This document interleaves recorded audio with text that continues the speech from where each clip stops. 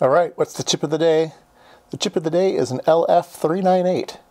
An LF398 is a sample and hold amplifier. So what is a sample and hold?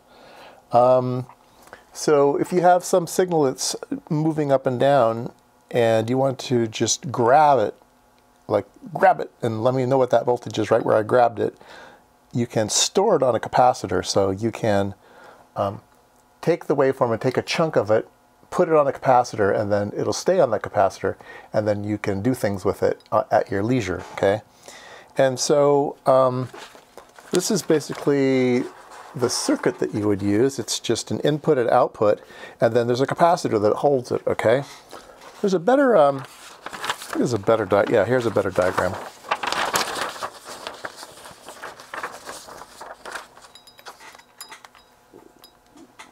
So in this diagram, you can see that there's an input and an output, and then there's a break. There's an analog switch between the two, and that analog switch comes here through a 150 ohm resistor, and then you can put a capacitor out here to hold that voltage. So whenever that switch closes, it feeds through real time, but you open that switch and it's just going to stay wherever that capacitor is, all right? And you can run this thing with logic levels. So you can have plus or minus 12 on the part and run it with CMOS or TTL as the logic input to turn that switch on and off. So it really is an op amp, an analog switch, and a gate all in one package. And so let's see it working.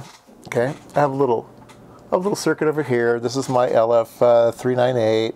This is my hold capacitor right here. It's a 100 nanofarad capacitor, and I've got a signal going into it. All right, so here's the signal going into it and coming out of it.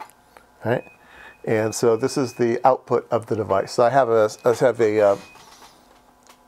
ramp going up and down, right?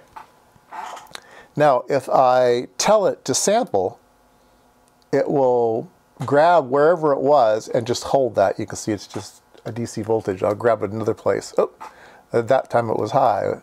That time it was low. That time it was low. That time it was high. That time it was lower. Yeah, see, it's just a random event where I'm catching this thing. But it samples and holds it, and it just keeps it there. So how good is it? How long can it keep it there? Well, it has to do with the leakage of the circuit and your layout and your capacitor value and everything. So there are formulas in the data sheet that tell you that. But let's go ahead and put this into a voltmeter. And we'll take a look at the voltmeter up here. And then I will sample something. And it happened to be 1.91.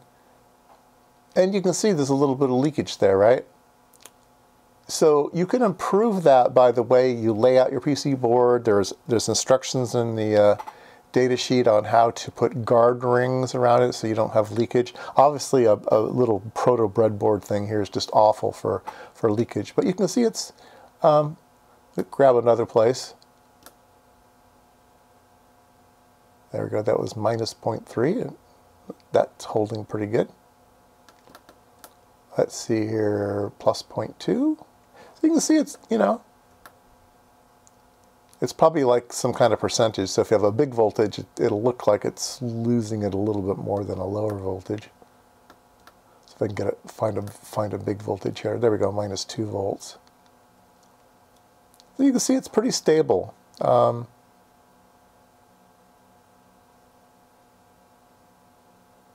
it's not too bad. So anyway, why would you use this thing? What would you do with it? There are applications on every data sheet. So people use this for 12-bit data acquisition systems. So a lot of times you'll want to measure voltage, but 12 bits, it takes some time to read that. And so you'll need to store that voltage while you're reading it for 12-bit data acquisition. A ramp generator, you can use that capacitor to do the ramp. Analog switches, it is a switch, right? We can see it, you turn it on and off. just, you can create staircase generators and sample in different circuits. So you could sample two things and then compare the two. And anyway, they are fairly rare in circuitry, I would say. You got to have a pretty heavy-duty analog design to need one of these. But yeah, companies make them, and they work good.